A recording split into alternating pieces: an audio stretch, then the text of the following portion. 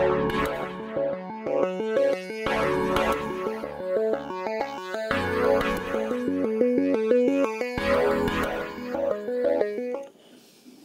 everybody for your time. Avation's an aircraft leasing company. For those, I see some familiar faces in the audience. For those who have heard the story before, hopefully it'll be worth listening because we're going through a very exciting growth period between now and Christmas. For those who haven't heard the story before, aircraft leasing is quite simply owning commercial passenger aircraft, leasing them to airlines. What most people don't appreciate about our business is that there are about 25,000 commercial passenger aircraft on the planet, and half of them are owned by leasing companies like us.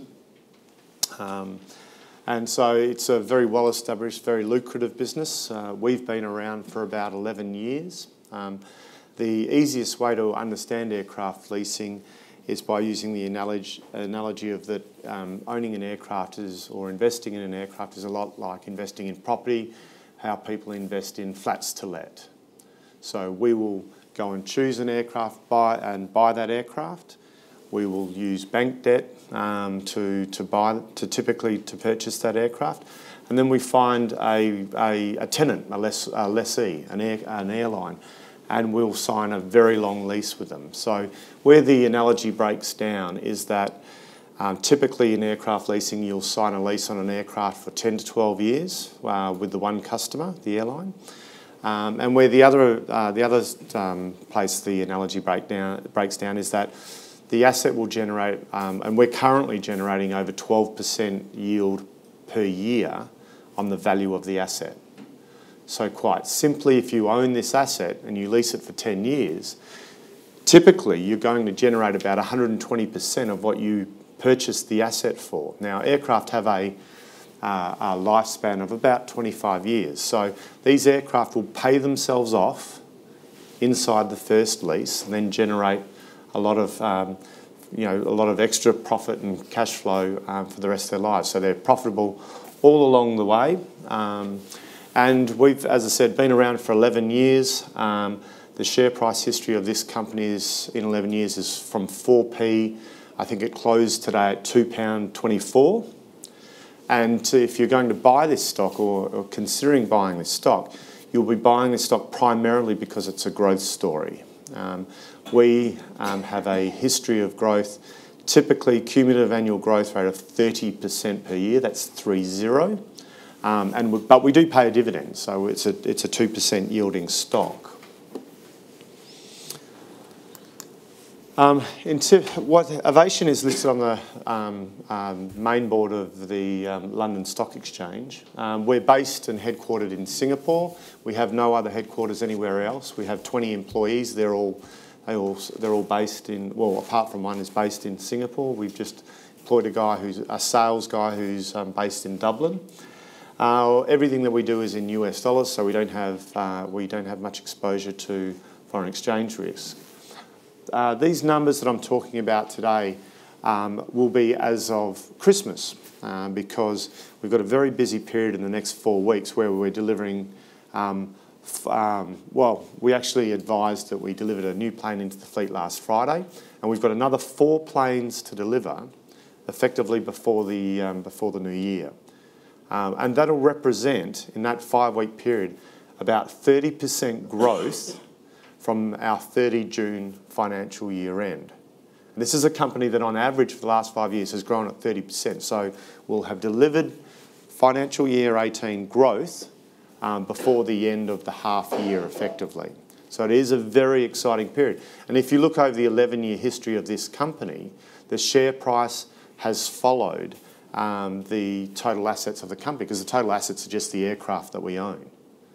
All of those assets on average generate a 12% yield. So obviously revenue follows and profits have been increasing accordingly. So we will have a portfolio of 37 very popular aircraft. Those are photos of our aircraft there. And that will include 2 new additions to the fleet, which are wide-body aircraft, which will be a brand new Boeing 777-300ER on lease to Philippine Airlines, and a Airbus A330, which is on lease for another 10 years to AVAP Air, which is Taiwan's #1 airline and one of the top 10 airlines on the planet. We'll also have 16 narrow-body jets. That's the sort of typically your Airbus A320, Boeing 737, the EasyJet and the Ryanair type aircraft. And we also do, and we made a name for ourselves about 6 years ago in global leasing by leasing to airlines around the world the propeller plane there, which is a 72-seat turboprop aircraft called an ATR 72. Now, we made a name for ourselves in that particular aircraft because that aircraft's been manufactured for 25 years. It's operated by 200 different airlines in the world in 100 different countries.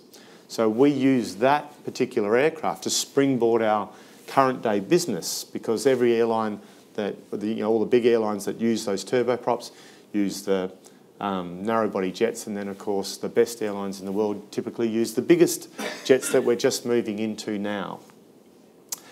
We look at our portfolio of aircraft just like you do as a fund manager, in that they're a portfolio of yield-producing assets, and we look at them in terms of risk and in terms of health by what the average age of the fleet is, which for us is 3 years, which is one of the youngest fleets in the world. And then, of course, you've got the revenue that is attached to those aircraft through the signed leases. And they, on average, across all 37 aircraft, will have 7.7 years to run. So to put that into perspective, we will have by Christmas over $1 billion in assets, generating over 12% a year. So that's $120 million a year revenue, which is locked in for 7.7 years. So we don't have to do anything else. We'll collect $120 million a year. Now, in the year just gone to 30 June, we reported $94 million revenue. So it gives you an indication of the growth that's going to be delivered in financial year 2018. We've added a couple of new airlines to the list, and we've got a record number of customers, because there are the two risks in our business are quite simple in that if you're renting a plane to an airline, if that airline has a problem, it stops paying the rent. So you need to look at the credit risk. The way to deal with that credit risk is to have lots of different customers and to have the most popular aircraft in the world so that if you have a problem with one particular airline, you can take your plane, move it to another airline and continue to collect rent. And we have done that in the past month because we had a plane with, if any of you have read the news, we had a plane with Air Berlin. And we have already successfully moved that plane to EasyJet. So by having a very popular aircraft that's in high demand, we've been able to put that asset to work immediately. And so that mitigates one of the key risks. The other risk is the residual value of the assets. Now, we pay all our assets off in about 10 or 12 years. So the residual value risk in that they pay themselves back is quite low. Obviously, after that, you've then got potential for a book loss. But history shows of our 11-year operating history that we typically make gains on sales of aircraft. We made $5 million in gains on the sale of aircraft in the last financial year. So you mitigate the risk by choosing good and varied customers, by choosing the most popular aircraft. And we also like to mitigate risk through our business model, which is we only really like to deal in very young or brand new aircraft with very long leases, because we feel that's the least risky end of the spectrum for us to deal in. And that's generated fantastic returns for our shareholders. And on average, as I said, this company doubles in size every 2.5 years. And if you look at our share price, you'll see our share price effectively following that trend over the last 11 years or so. We're based on the stock exchange here. We've got a B+ rating by S&P and Fitch. We've got good access to both debt and capital markets. We've got a very strong management with lots of history now. And we can do everything that we need to do in this industry. So we can buy and sell brand new planes. We can buy and sell second-hand planes. We can part out planes, repossess planes, transition them between airlines. These are all things that keep our portfolio young, lower risk and generating optimal returns. So we do see ourselves as fund managers and bespoke investors. You have to remember that in our industry, we have $1 billion of assets and we're considered a small player. And that's because every year, Boeing and Airbus manufacture 2,000 brand new planes a year. Remember, we've got 37. That's every year another 2,000 brand new planes are manufactured. And there's probably another 500 or 600 second-hand planes that are traded between leasing companies. So out of those 2,500+ opportunities, we're looking only to invest in between 5 to 10 aircraft per year. So we are very bespoke. We have a very conservative set of risk criteria and investment criteria.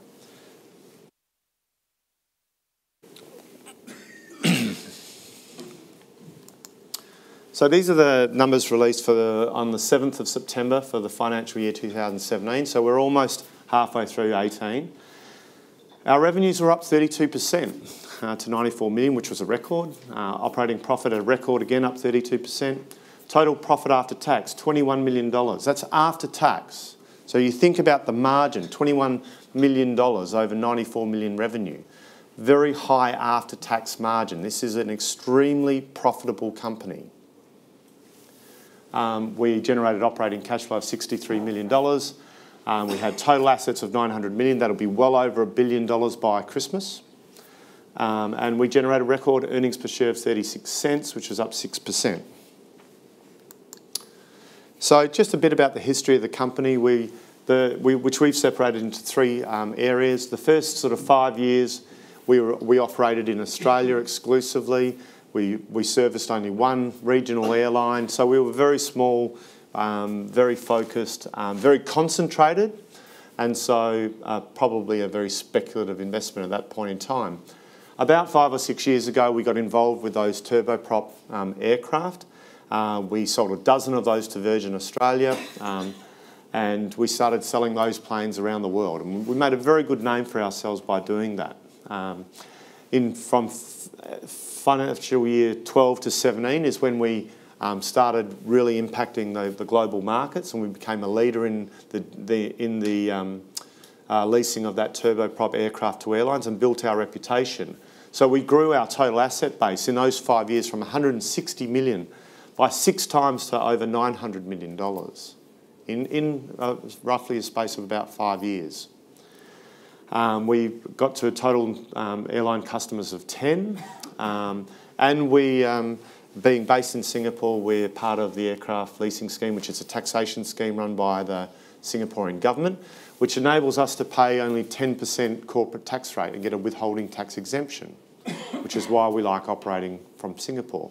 The Singaporean government has announced that corporate tax rate in 2019 for us is dropping to 8%. So we get to keep and distribute to our shareholders a majority of the profits that we make. 2018 beyond, as I said, a particularly exciting time, the next sort of 4 weeks. There's only two things, if you've never heard of this before and you're thinking about what drives this industry, how do I need to get a feel for whether this is a good investment? I think there's only two things that you need to focus on and understand. One is Boeing and Airbus represent over 95% production of aircraft every year.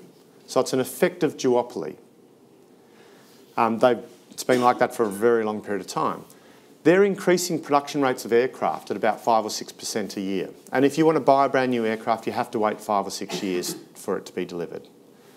On the other hand is the demand for aircraft, which is simply by how much each year is passenger traffic growing. Now this year, currently, up until this period of time, this year is about 7.5%. So demand for aircraft is outpacing the supply of aircraft. And while that continues to occur, aircraft prices will remain high and lease rates will remain high. And lessors like us have an advantage in dealing with the airlines and being able to push those prices to the airlines. And you've got to remember that the passenger traffic has been growing at double global GDP for longer than I've been alive. And I'm older than I look. And that's simply a function, and you all know this anecdotally, they've commoditised air travel. They've turned planes into buses, cheapened the fares, filled these planes up, put bums on seats, and you can fly anywhere around the world very cheaply. And while airlines fill the planes and do that, they make lots of profits, and they've been having record after record year for the last 5 years. So it's a very healthy industry, There are one or two, obviously, examples, such as Air Berlin, but we try to mitigate those risks by diversification, choosing the right assets, and then if we have to, we'll go and get our asset, put it with another airline. So what we're doing is that, as I said, we're delivering a plane a week between now and Christmas, starting with last week. So that's 5 planes in 5 weeks. We're adding 3 new customers to our list, which are Mandarin Airways, which is a subsidiary of China Airways, which is a Chinese flag carrier and one of the biggest airlines in the world. Great customer for us. We're adding AVAP Air, which is a top 10 airline on the planet. So very low credit risk, you would understand. And we're adding Philippine Airlines, which is a flag carrier as well. So as we grow bigger, we are able to deal with bigger and better customers and lower the whole risk profile of the fleet. We'll increase the total customers to 12, and by diversifying and improving the customers, we're lowering the risk overall. I won't spend much time on this slide. This is available in the presentation, and the soft copy will be available. But what it basically says is this is our experience over 11 years. You know, we've purchased over 57 aircraft. We've sold 18 of them. I think 17 of those have been at a profit. So we've got a very good operating. We're not Johnny-come-lately to this business. We have continually lowered the average age of our fleet and continue to increase the lease term. We've lowered our cost of debt. And the great opportunity for you as if you're going to consider becoming a shareholder of this company is pretty much this. We'll grow our earnings on average historically by 30%. So you're going to get growth in earnings, which is fantastic. But not only that, in addition to that, we're going to become more profitable, because we're going to lower the cost of our debt as our credit rating goes up. And the simple way to think about the profitability of our business is that we generate 12.5% yield on the asset and we pay 5% for the cost of our debt, which is a 7.5% net interest margin, which is quadruple what most banks generate as a net interest margin. So we lend money to airlines effectively at 12.5%, and that money costs us 5%. So extremely profitable business. And what we've done as we've grown is that we've kept that net interest margin about 7.5% strong. And as we will continue to grow and add scale and diversification in the future, we expect to go from B+ to double B rating and eventually to a triple B rating and become investment grade. And the companies that do what we do, that are investment grade, can issue debt at 3.5% or 3%. Now, our current cost of debt is 5%, and we've lowered that by 2% over the last 2 or 3 years. So we're going to continue to lower that cost of debt, and that'll enable us to compete for even more business and do more aircraft than ever out of those 2,500 aircraft that are available every year. So historical performance, just quickly, as I said, grown the fleet numbers by 20%, but if you look at the total assets in the bottom right-hand corner, you're talking about 29.4% cumulative annual growth rate over a 5-year period. And in that 5-year period, our share price has quadrupled. And I've just told you that the 5 planes that we're delivering by Christmas or by New Year is the 30% growth for financial year 2018. So, our expectation, reasonably, is that the share price will follow this.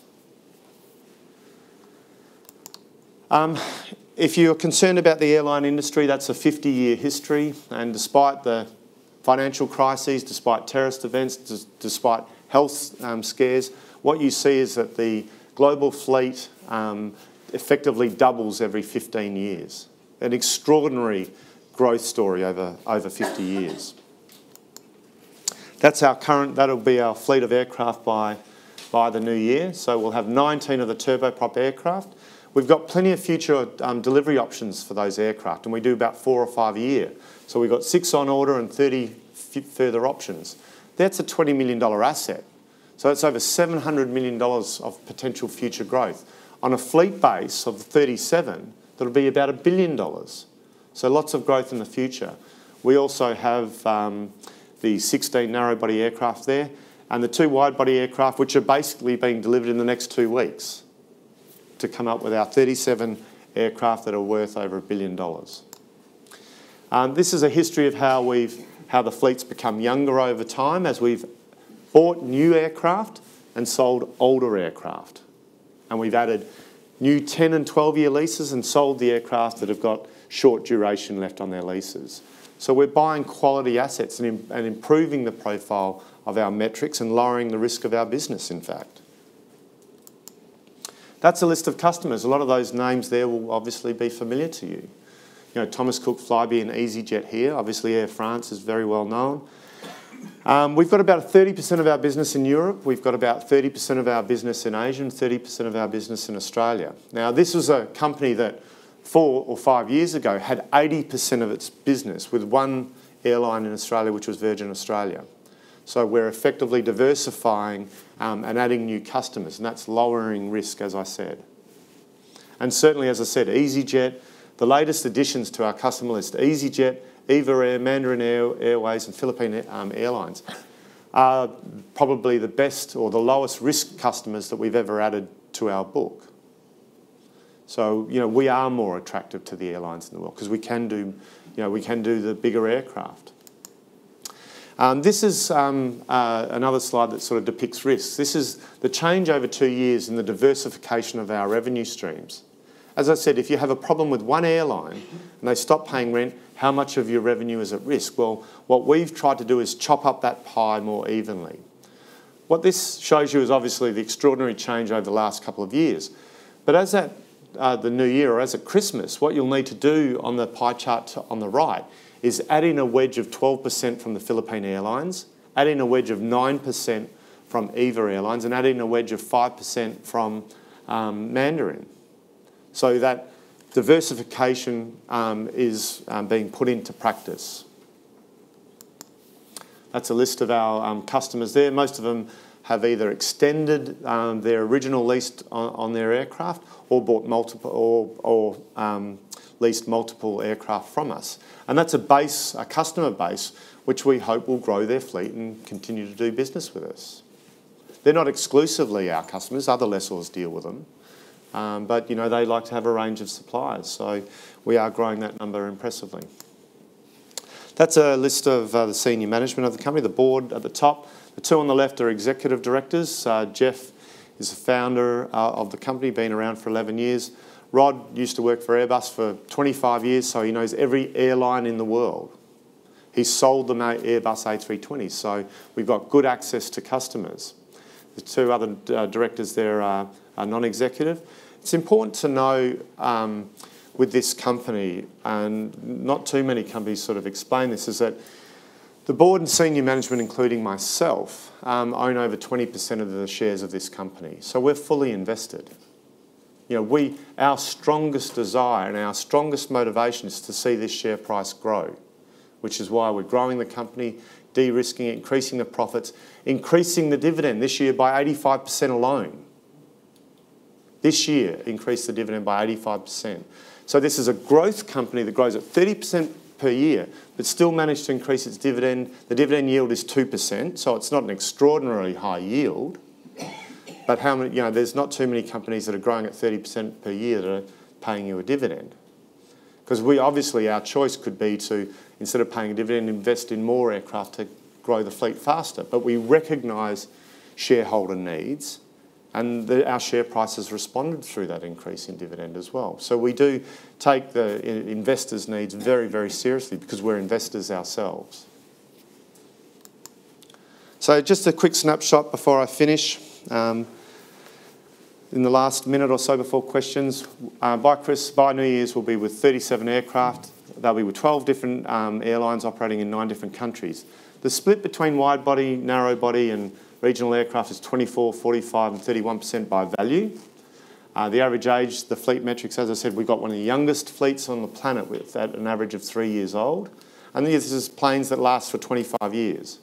Those planes are on lease for 7.7 years, over $1 billion in assets. That 7.7 years of rent to come adds up to be $836 million in future revenue. And we've got growth through those future delivery options of over $600 million in aircraft. So we are going to continue to grow this company. And so for people who have seen the share price, well, I think it's up £1 in about in the last sort of 20 months or so. I often get the question, have I missed out? Well, the simple answer to that question is that every year for last year we've grown at 30%, and we've just advised you that we're growing at 30% again. So the revenue and the earnings will continue to grow, and that'll continue to drive share price. So in summary, we've got a strong set of recent financial results. The industry's going extremely well, using the technology available to it, low fuel price, consolidation. We've got great fleet metrics amongst our portfolio of aircraft. We're increasing the number of customers and diversification. We know what we're doing because we've been around for 11 years. And prime for growth is probably incorrect. That growth will be delivered into the fleet by the new year, and that will drive share price. And when we're currently trading below book value, the typical metric for our industry is that our industry trades at a slight premium to book value. We're trading at almost a 20% discount. But we are the fastest growing, so our share price also grows the fastest and is always catching up to our earnings. So I'll finish there. My contact details will be on the presentation, my email address. I always encourage people, and people who have been to these things before know that I come to London about 4 times a year because I live in Singapore. I encourage people, if you have any questions and you do become a shareholder, I might not be answer the phone at all hours, but certainly email me. And we have a great reputation with our shareholders, and we've got some very long-term shareholders who have made 5 times their money in this stock. And we're talking about well-known investors like Mark Slater from Slater Investments. We're talking about Artemis. We're talking about Tom DeBell at M&G. All have made lots of money out of this stock. All have accumulated this stock over the last couple of years. So with that, I'll turn it over to questions. We only have a couple of minutes, I'm afraid, before we have to wrap up. Richard, before we get into questions, are you going to be around for a drink afterwards? Yeah, I'll be around for about 10 minutes afterwards. Okay, so if we don't get a chance to answer a question now, grab Richard quickly after we finish. Why doesn't your company have a presence in the Americas? We had a presence in the Americas. Part of our investment criteria just isn't getting a 12% yield on the asset. We are very concerned about the type of aircraft, even the engines on the aircraft, the seating layout, obviously the credit of the airline that it's with. But one of the key criteria is jurisdiction. We are owners of our assets. We own our planes. If there is a problem, we absolutely require the right to go and pick up our plane and to put it somewhere else. Now, in the US, they have Chapter 11 protection, which can restrict your access to your assets. And so just as much as delivering a plane into deepest darkest Africa or Russia, where somebody might point an AK-47 at you when you go to pick it up, we worry a lot about jurisdiction, and all of our business is designed about mitigating the risk associated with it. So to give you another example, 100% of our debt is at fixed rates. So we have no exposure with our current fleet to rising interest rates. And that's because we take a very conservative approach. Now, obviously, if we were at floating interest rates, we'd be far more profitable because your cost of debt would be far lower. But we make enough money. We make $21 million profit after tax on $94 million revenue. So we're quite happy to lower the risk because we know the business is lucrative enough. Are there any South American airlines that you're interested in? You look at some of the big ones, yes, we would consider as part of a diversified portfolio. Gentleman here, please. Yeah. You show you've got orders for ATR. Yep. The company strategy seems to be moving into bigger, narrow body and wider body. Jet. Certainly 70% jet now. You're not showing any orders for Boeing or Airbus, but there's a 6-year delivery time. Yeah, how's that going to work? Yeah, there's 3 ways you can buy an aircraft. The first way is you can order from the manufacturer and wait 6 years. And we do that with the ATRs because we've been doing ATRs for 6 years, so every year we order another 4 or 5. The 2 other ways you can buy aircraft is that you can, when the airlines order them, like at the big air shows, you'll hear British Airways and Ryanair order 100 planes, they actually don't pay for them. They do a sale to the lessors and then lease them back for 10 or 12 years. So that's the second way to buy a plane. The third way, which is, and we do all three, is that we can buy off the other big lessors. When I said we have $1 billion of assets, we're one of the smallest lessors on the planet. The biggest guys on the planet are GE. They have 1,600 planes worth $40 to $50 billion. They sell a plane every week, and they're quite happy to sell us, you know, 1, 2, 3, 4, 5 planes, and we can choose what we want. Now, we're actually in a unique position because we're well known, we're credible, we've proven our integrity. The airlines like us. You've got to remember that if we buy a plane with a lease attached, that airline has to novate its lease to the new owner. So they will like a reputable lessor to be there. And so we can buy aircraft that way as well. And the big guys actually like to have us there as to provide liquidity and a secondary market for their aircraft. So we actually leverage off what the big guys do. So it's a good opportunity for us moving forward. Okay, I've got one more question, please. Yeah. Gentleman at the back. I'm being a bit naughty. I actually have two, but I hope they won't take long. Hello, Barry. All right, one. Barry's a shareholder. Full disclosure, Barry. What happened to your bond issue that didn't happen? Look, and that's a very good question, because when I said we're trading at a 20% discount to our book value, we're trading 30p off our high. And that high was about 3 or 4 months ago when we finished the year with record results and announced a successful sale of some aircraft. We typically, as I said, buy an aircraft and we use bank debt and a mortgage to pay for that aircraft. That's what we've been doing for 11 years. Now, we're at a situation now where we can look to unsecured debt to purchase aircraft. So what we did with the 2 wide bodies, Barry, which are being delivered in the next couple of weeks, is that we had backup secured debt financing, and that secured debt financing is at 4% or lower. So very, very, very low cost of debt historically for our company. So these are going to be very profitable planes.